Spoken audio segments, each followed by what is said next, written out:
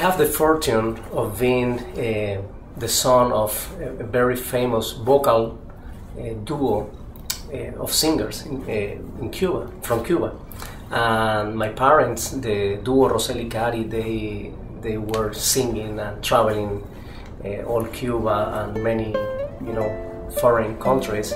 And myself, I've been involved in popular music since I was a kid, so it was very natural for me to get this language into my blood and express that language without any problems.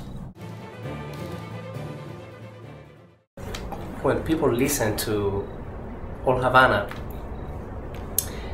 they capture the essence of what I wanted to transmit, and the essence of these feelings is sadness, remembrances from my childhood, hope for Cuba, for the Cubans, and in general for all the people that are living out of their native countries, so as a lot of immigrants in the United States, that they can put Old Havana, and instead of Old Havana could be all Mexico City, could be all Argentina, all Buenos Aires.